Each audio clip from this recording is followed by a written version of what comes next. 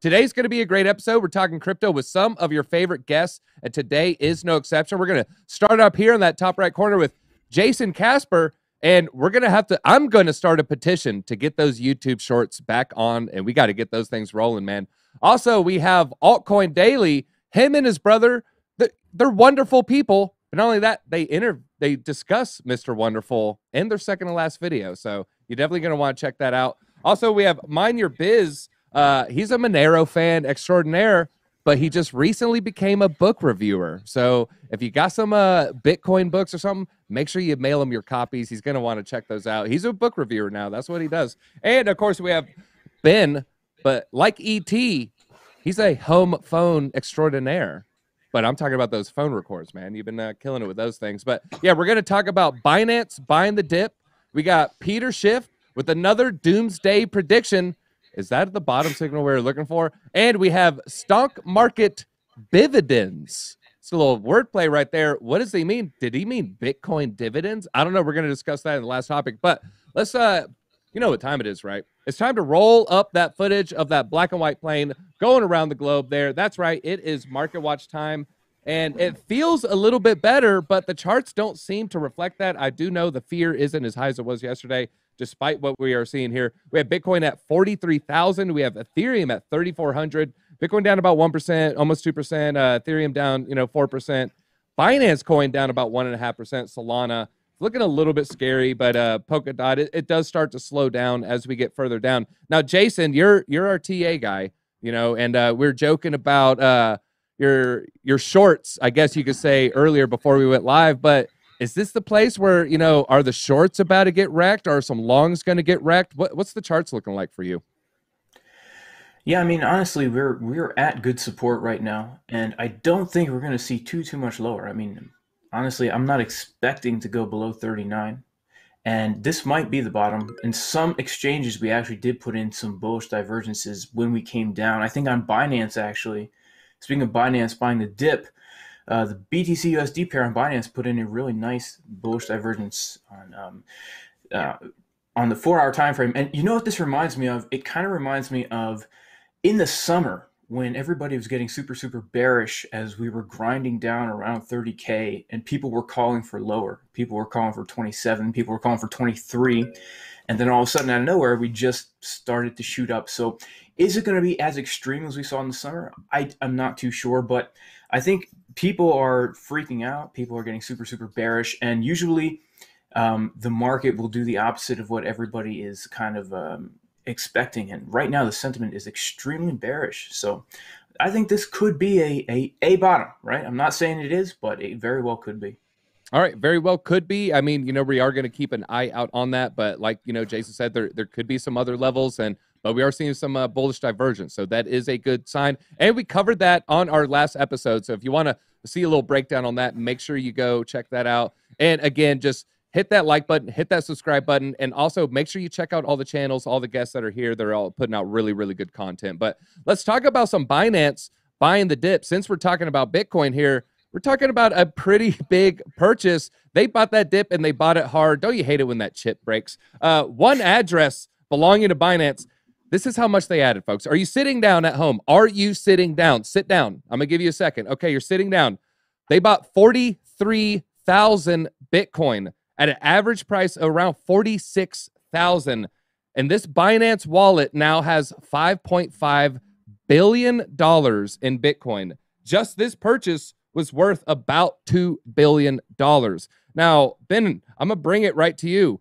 How can a purchase of this size not really move the needle? Are they buying in a way that is not making the price of the next Bitcoin jump so they can get in cheaper? Why isn't it moving the needle here?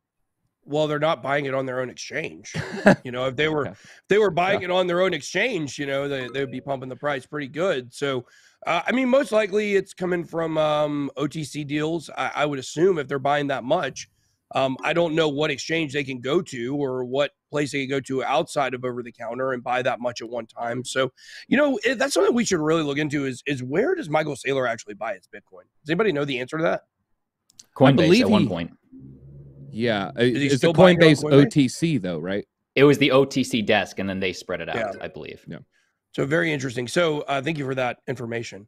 But yeah, I think that really when it comes to this, they buy these off the books not to move the price. I mean, I think the reason why they bought this much is because, like, look, here's the fact.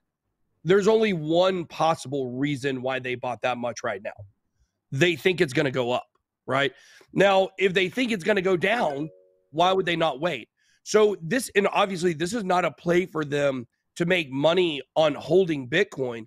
This is for them to add Bitcoin and liquidity to, you know, across their platform so that people can trade. So I'd expect they're probably expecting, you know, some big movement from Bitcoin here pretty soon, kind of similar to what we see when Tether, you know, prints all their Tether grants traditionally up until the last couple of times when Tether prints more Tether grants or basically creates more token to add to the supply. That used to be a big sign Bitcoin was about to move. This is kind of the opposite. We're seeing big Bitcoin moves. I think this is a good sign that, you know, trading is going to come back. All right. And I wanted to address real quick. I'm reading the chat, Twitch chat. If the basement dwellers, if you're watching, show the YouTube people like why we like the basement chat. We are shut down on Twitch at the moment. Hopefully we'll get that restored. But in the meantime, basement, hang out in the YouTube. You know, don't worry. It's not as dark and gloomy and damp as you like, but you know, they are going to be welcoming. Now we'll come back. We'll come back. Yeah, come back. We'll come back. All right, Alco, you brought up Coinbase. I kind of want to bring this up. So Binance, they haven't sold a single Satoshi out of this wallet. They've never sold a fraction of a Bitcoin. Are they taking, so with a Coinbase though, they don't really custody much Bitcoin. You would think Coinbase would be, you know, one of the biggest holders of Bitcoin, but they barely have any crypto on their balance sheets. Is Binance a long-term hodler of Bitcoin, unlike Coinbase, do you think? Or is this, you know, a strategic move and maybe they'll dump in a year or 4? Well, first off, great to be here, guys. Great to be on Around the Blockchain with you. Great energy this episode. DZ, I'm talking to you. To answer your question, Thank you. I would say pay attention to what smart money does, not what smart money says. For example, it's one thing for CZ to tweet out, buy the dip, or still bullish. That's just words.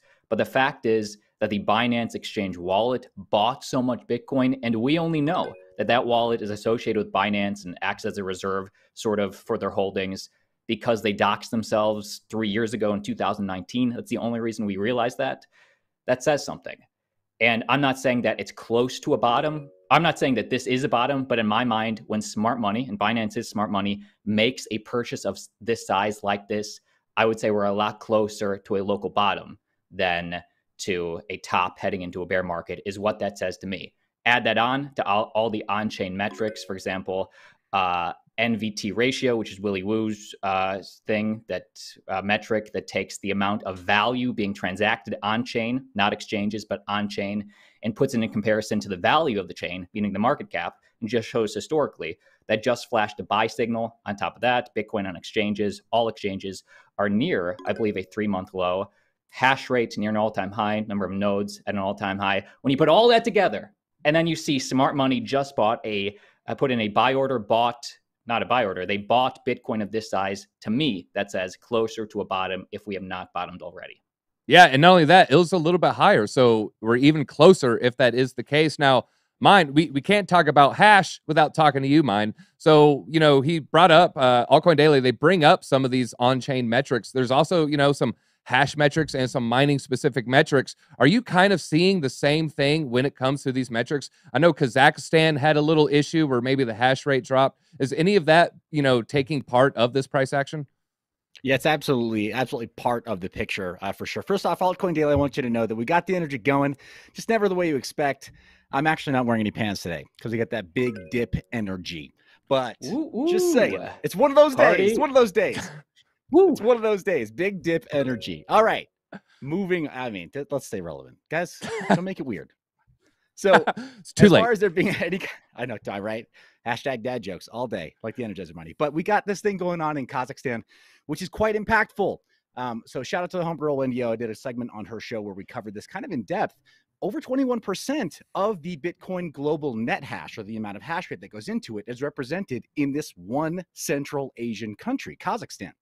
We don't normally expect for that to be any way indicative of Bitcoin's price, but let's be very, very real. This is a proof of work network. It is the proof of work network. If you have a belief in Bitcoin, capital B, the asset, then you have a belief in Bitcoin lowercase b, the network, which equals proof of work. You believe in proof of work if you believe in Bitcoin. And you have to know that there's going to be knock-on effects when we have any kind of socio-political issues, whether it's in, a far-flung nation that we don't see every day that doesn't affect us. But these poor people, what they're going through is going to have knock-on effects in the network. So I don't know if I agree. Hash rate actually did dip measurably recently. Yes, we're close to that all-time high. Absolutely. But it did pull back a little bit because of what's happening in Kazakhstan. That it's not this tiny little thing. It's 21%. We're almost a quarter down if this does wind up forcing miners to leave Kazakhstan. What could that mean for potential sell-off? Normally, miners are accused of creating sell pressure with Bitcoin. That hasn't been the case over the last probably year or so, as there have been far better options for collateralized lending within the space. Smart miners and smart money, as Altcoin Daily said, have been making sure they have their cake and eat it too. Hold on to the Bitcoin, use it as collateral, get the cash you need, expand your operations. But in a situation like this, all bets are off. We don't know what the situation in a place like Kazakhstan will do to investors and to anybody who's even relatively local to the region. We don't know if they'll be forced to sell off some of their assets, including some of the mining gear, and then have to relocate. That kind of infrastructural change, we've never weathered anything quite like this before. China FUD in the past, and then more recently, having miners removed from China, it was still a very different thing. What's happening in Kazakhstan, it does much more closely resemble a black swan event. It is a bit of an unknown. So I don't know, man. I'm not convinced. We'll see. Well, speaking of weathering a storm, let's take it to our farmer here. It wasn't just Binance that's buying heavy amounts of Bitcoin. The world's third largest Bitcoin wallet also made a pretty big purchase. They too have around 5 billion. I think CoinDesk pointed out that they started buying days ago. Just this recent dip, they bought another 550 Bitcoin. So they're buying a lot of Bitcoin here. Now, Jason, there's a lot of choppy action. Do you think these giant whales, do they know something that we don't know? Or when I say we, I mean just the average investor. Is there just some indicators just out there just screaming buy right now, and the whales are just saying, you know what? Like they said, this is close to a bottom, I think. Right. Well, I mean, definitely whales do know things that your average retail trader doesn't know, and definitely they're in communication with each other, and they have groups talk about when to buy, when to manipulate price. I absolutely know that that's true. But, I would say that if we're just objectively looking at the price of Bitcoin right now at 40K, I mean, a few months ago, people were saying, oh man, I would love 40K. I would love 40K. People were saying that, I would buy so much Bitcoin at 40K. Well, here we are. And now, people are like, I don't know about this 40K thing. So, I mean, I don't know if there's an indicator that's saying to scream buy, but if we're just somebody who's investing in Bitcoin, right? We're not traders. But we're just buying Bitcoin. I've been dollar cost averaging into Bitcoin on spot since we lost 50K, and I plan to continue to do so because we are buying it at a discount, and Bitcoin is not going to go to zero. It's over time. We are going to see $100,000 Bitcoin. I'm completely confident in that. So I really don't see any reason why people who have a lot of money at their disposal to purchase an asset that is going to appreciate in value over time wouldn't be doing so as the price continues to come down. And when we see massive dips, like a 10% dip in a few days, that's an amazing buying opportunity. And these are people that are looking at the big picture, right? They're not stuck. Sometimes I get stuck on the 1 minute time frame trying to scalp on the 1 second. But, when we take a step back, it's a great time to be buying Bitcoin. Coin. Yeah. Coin. You know what? It's all these farmer references that I take blame for that. Yeah. And to be fair, he looks at the 30-second chart, everybody. So definitely check out Casper. He's one of my top 3 traders. Him, Face, and Gareth Soloway are like my favorite 3. Just so I'm not a trader, though. I'm not a trader. I'm not betraying. Yeah, not Emmett Till. Not okay. But right. All right, moving on to the lightning round. That is right. It is lightning time. I think he's probably going to throw in the chip reference here. But the lightning question for today is: are you buying this dip, or have you bought too many dips already? Jason, you kind of answered. Are you buying this dip? I'm licking it, man. I am licking the dip. And it tastes good, man. He's licking the bowl clean, the metaphorical bowl clean. Altcoin Daily, are you buying this dip, or have you bought too many dips already? I personally dollar cost average, meaning I buy every single dip, meaning if Bitcoin dips lower, I'll continue to buy because I'm not blowing my, wad, as they say, all in one. But if we keep going down, another 10%, another 10%, as opposed to on our way up, that's when I like to sell. Buy on the way down, sell on the way up. Guys, I'm the one who's supposed to push the line, and I'm trying to reel it in here, but y'all are making it very difficult here. Mind your biz. Are you buying the dip? Have you bought too many dips already? That's a great question. Actually, very similar to Altcoin Daily. I'm not a big believer in big purchases per se. I like value averaging though. That is kind of more a strategy. I try to keep some dry powder for when I see something that's a bit of a sale. And so this is where I'm turning on some more frequent buys, slightly more frequent buys within a range that I've specified that's comfortable for me. And I think we're about there. So this is kind of my value average buy range. Okay. And Ben, are you buying the dip? Or I would imagine you bought some dips before. Copenhagen long cut. My favorite kind. Okay. I thought skull. Sorry. No, yeah, skull. No, I do not dip.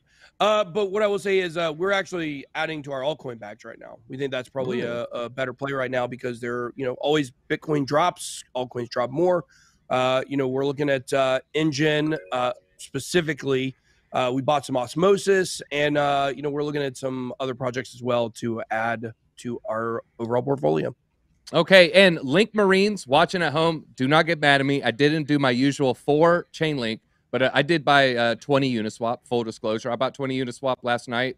Looks like it was on sale. I think it went down another 20, 30 cents. Not even worried about it. Uniswap is burning more Ethereum than every single protocol except for Ethereum itself, so it makes me bullish on that. But I feel comfortable. It's Uniswap. I mean, check it out. But let's talk about our favorite gold bug, that is Peter Schiff, and he's predicting a $15,000 Bitcoin. He claimed it's primed for a feverish plunge, his words, if it breaks through the critical support. He says if it fails to hold at 42, it's going to plummet all the way down to 30.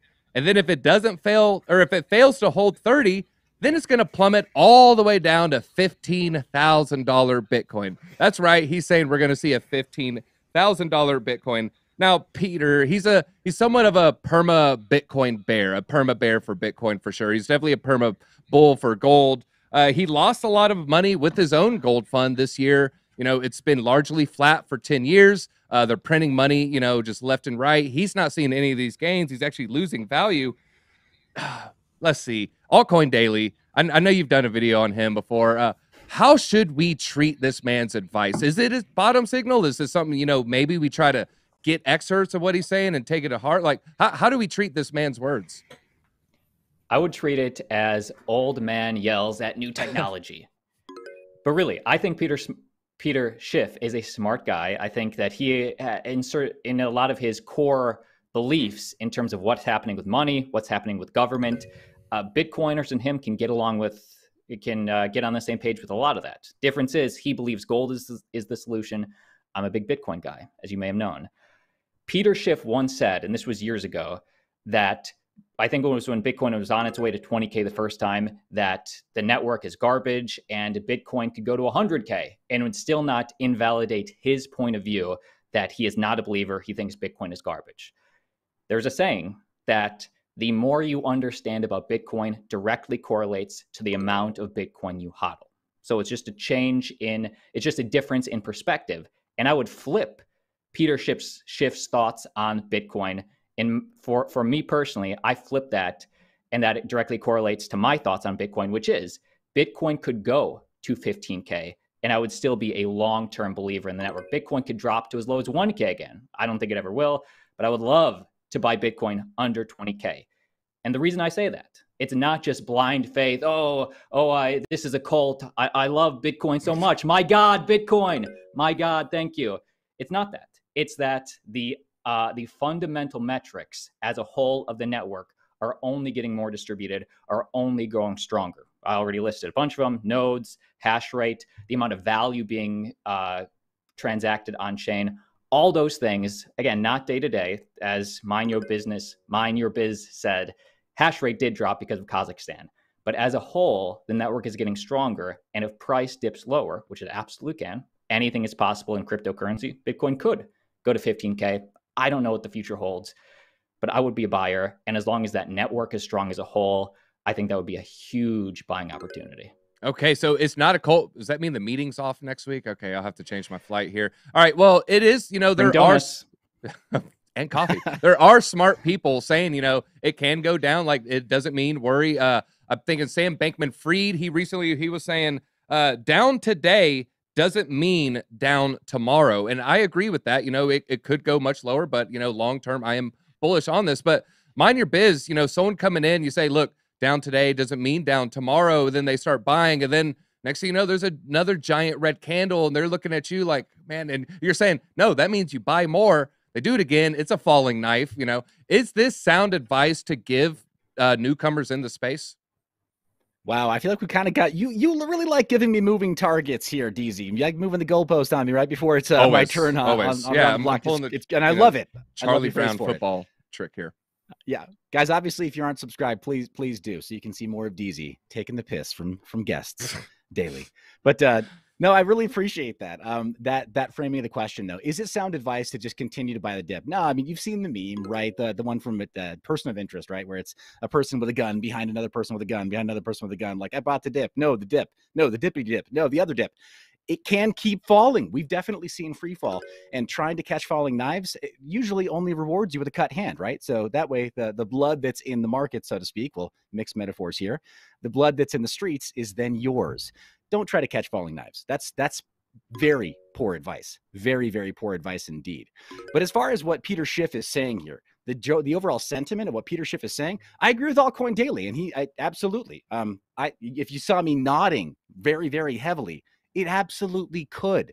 The bare utility of Bitcoin right now, I'm going to jump back to what I said before. Fundamentals, we'll quote the book of Satoshi here. Proof of work is the feature. It's the main feature. It's what protects against double spending. It's what made Bitcoin such a unique cryptocurrency after so many others had attempted to use cryptography and failed, right? The signatures that form those hashes and then create these blocks, right? That form these blocks, each one after the other.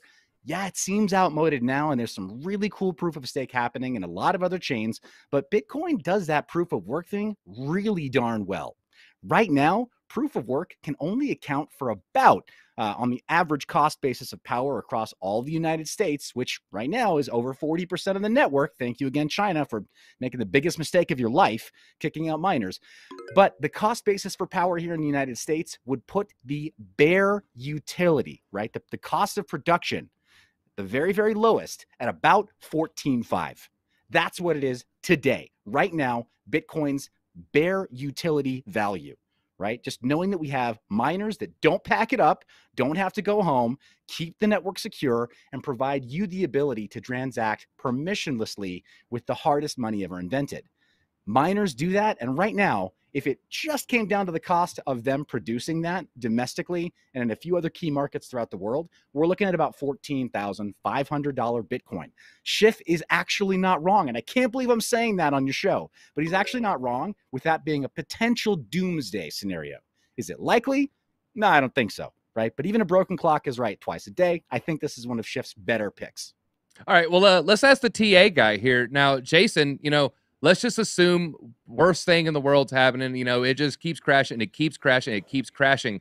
Let's say it fails to hold 30. During the summer, it just kept bouncing. Bounce off 29, bounce off 28.5, bounce off 28,200. And then we saw what happened later on, a $69,000 Bitcoin.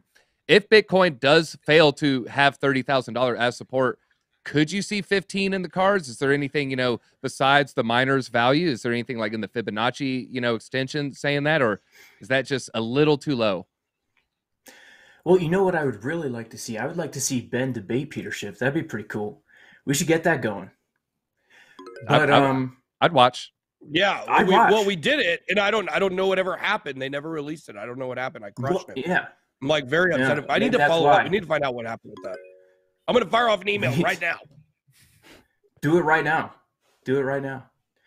Yeah, I mean, if the fecal matter does come into contact with the revolving apparatus and we do see something drastic happen and Bitcoin starts to dump, first of all, honestly, I know Peter Schiff. He's a well-known guy in when it comes to gold and like other areas of the financial sector, but what he has to say about Bitcoin, in my humble opinion, is completely meaningless. It's 100% meaningless. How many false predictions has he made in the past? At this point, what he has to say is completely meaningless. Doesn't mean a single thing. But even if we, like I said, the fecal matter and the contact and revolver and all that stuff, we do have some supports underneath 30 before we come back down to 15. And of course, 15K is a really good support. We do have good support there. It's really cool what mineyourbiz said about Bitcoin being worth just based on the network running around that price. But there's definitely a lot of supports that we can come to before we hit 15K. Like 26K is a really strong Fibonacci level. And then underneath that, we got about 23K. And 20,000, that's going to be a huge support. I mean, that was the previous all-time high. And there's no way just losing 30 is going to plummet us all the way down to 15, not with some serious fighting at some of these levels that I believe will absolutely be defended. So, oh, man. That, like I said, just totally meaningless stuff. The news needs something to talk about, I guess, when somebody says something. Yeah, no, that was good. And speaking of revolving apparatuses, I'm always a fan of Jason's wordplay there. But let's go to stock market dividends. I too do want to see that Schiff interview. I remember the energy after it. Man, I can't wait. But yeah, we're talking stonks. That's right. If you're on the stonks or any of those Reddit things, go ahead, smash that like button. Let us know. We got to get this out to as many people. We're over 1,000. I think we can hit 2,000, but we all got to band together and hit it right now. I'm doing my part, so go ahead, hit that like button, and make sure you subscribe to this channel and all the channels for the guests here, just in case you haven't. It's like the little button says right there on the bottom of the screen. But BTCS stock, they just announced a huge thing. This is a first. This is a first in the industry. Instead of a regular dividend that's where a stock will give out a portion of their profits to their shareholders. Instead of paying out a nickel in U.S. fiat, they're going to be paying out 5 cents worth of Bitcoin instead per share if you so choose to elect to take it that way. Afterwards, their stock jumped about 44%. And, the markets are down broadly today. It is down a little bit, but it jumped 44%. They announced it. They changed the name. No longer a dividend.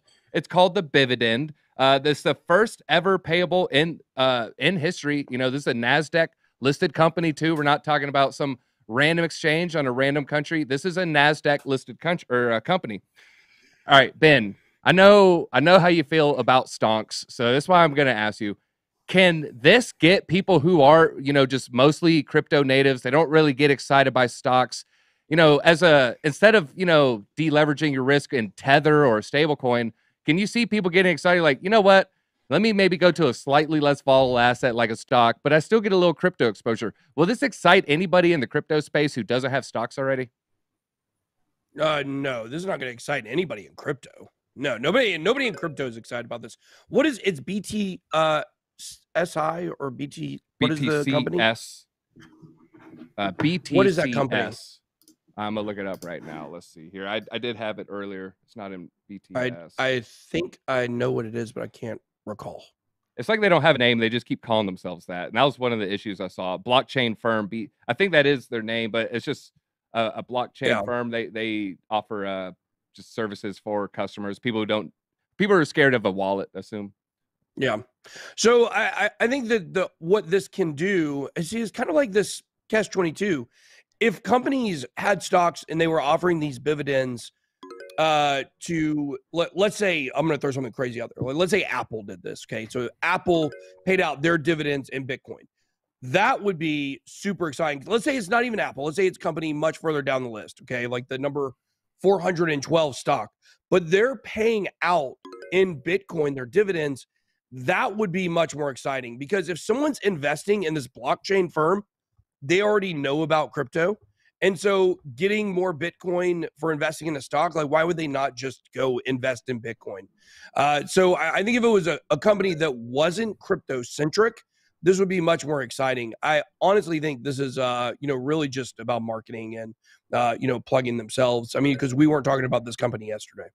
I agree. I think it's strictly a marketing play. It's not a value added for the investors play whatsoever. Now, Altcoin Daily, what is you kind of go over a lot of fundamentals for your viewers, and your viewers do appreciate that. Make sure you go check out his channel.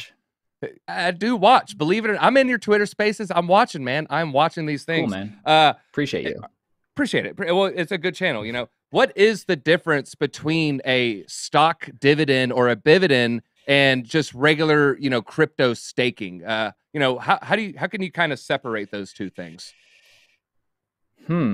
I guess, I mean, they would be very similar because you're getting your passive rewards in that coin or in crypto. So, I mean, I would say they're pretty near close. In my opinion, this Bitcoin dividends, this is like what Fold and BlockFi offer, only to the more traditional world. You have that Fold card, that BlockFi card.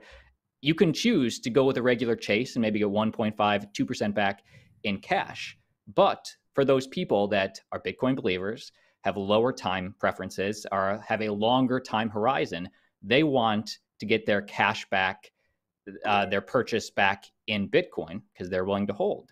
Over time, your cash is guaranteed to lose value. It's those Bitcoin believers that are betting, oh, this is the hardest money. Every little bit counts.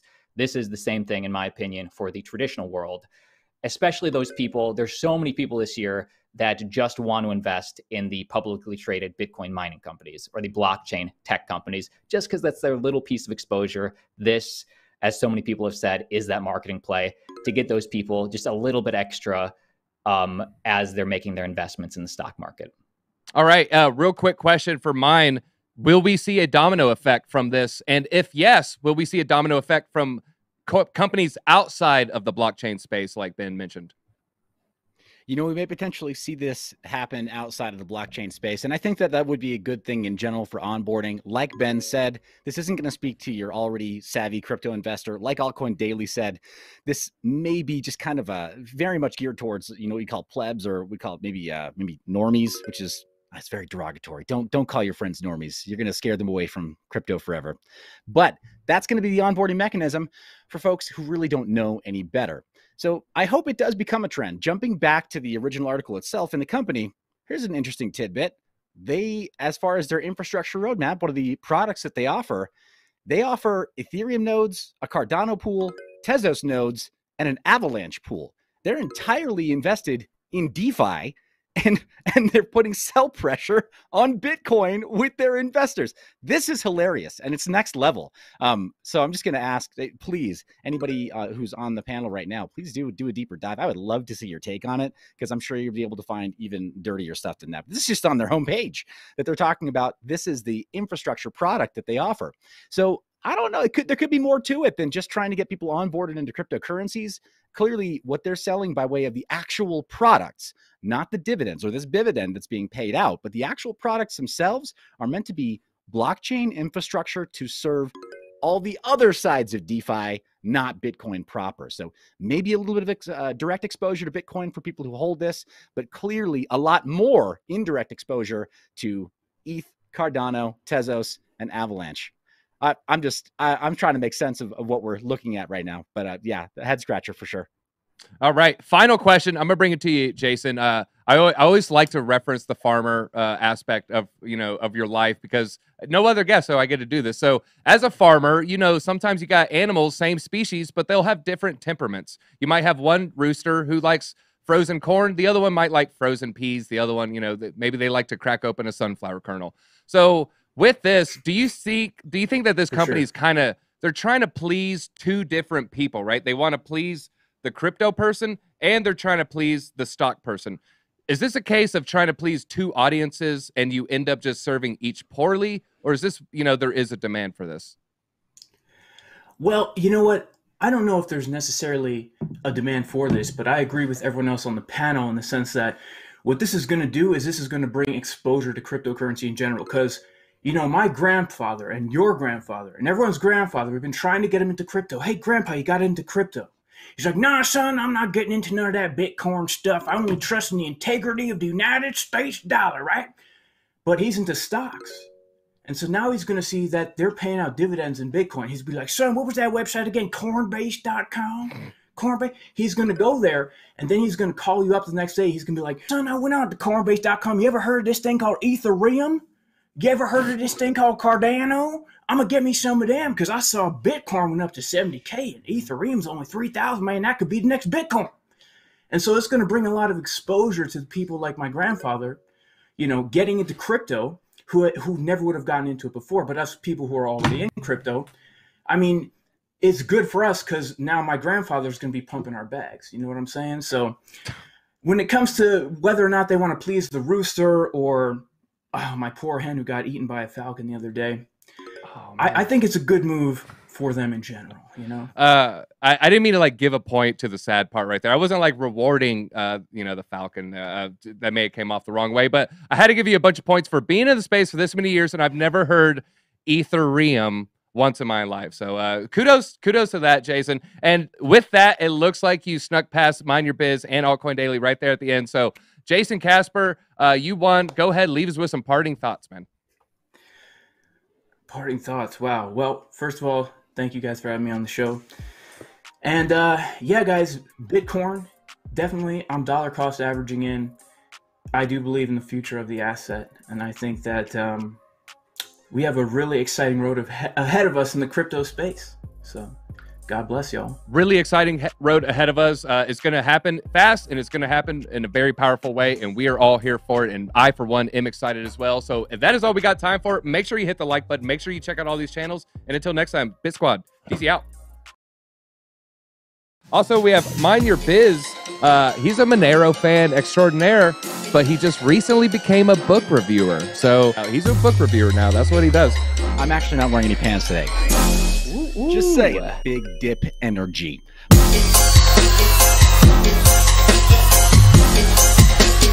Big dip energy.